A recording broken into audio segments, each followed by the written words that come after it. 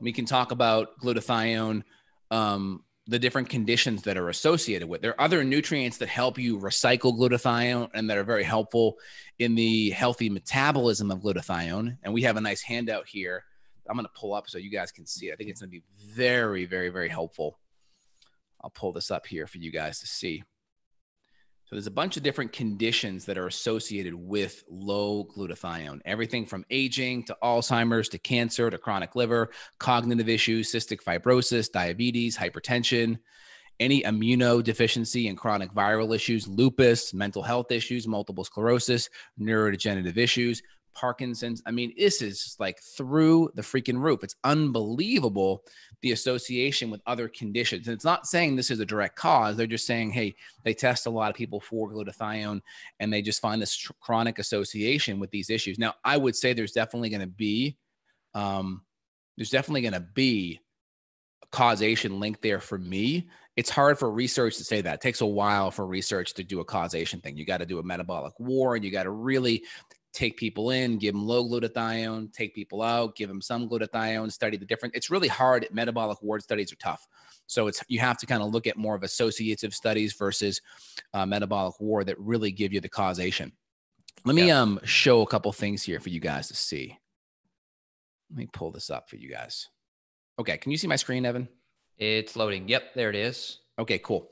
So these are a bunch of the conditions here that are associated with low glutathione. And then there are the links here so you can actually see the scientific studies, right? Alzheimer's, the emerging role of glutathione in Alzheimer's disease, right? You can see diabetes. Glutathione synthesis is diminished in patients with uncontrolled diabetes. This is really important. And again, this is the article right here I wanted to highlight. It's called A Review of Dietary Phytonutrients for Glutathione Support. It's in the journal Nutrients, September 2019. So pretty fresh study. But this pathway here, I really wanted to highlight for everyone. I think this is super important. I'm going to get this just the right size. Does that look good to you? Yeah, it looks perfect. Okay, cool. So let me kind of highlight a couple of things that are happening here. So people that are listening, we got a video on screen so you guys can actually see the different pathways and how glutathione gets into the cell and works. So you have your three major amino acids. You have cysteine right here, which can come from N-acetylcysteine and can get converted from cysteine to cysteine right there. You have glycine, right, very high in collagen and bone broth. That's why I like to do my 20 grams of collagen in my coffee every morning.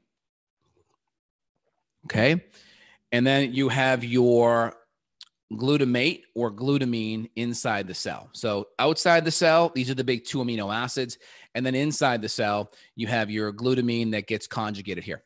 Now, also outside of the cell, look at the green vegetables, right? The brassica vegetables, the high cruciferous vegetables, some of the polyphenols like green tea are very important in this glutathione to conjugate it. Basically, it helps conjugate a lot of these foreign chemicals. Xenobiotic means foreign chemicals. Xenobiotics could be xenoestrogens. They could be neurological things from pesticides, right?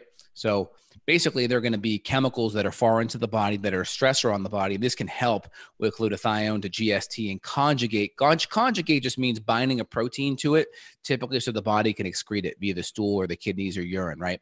Which let me point out. Now, go ahead. Now, here's the thing.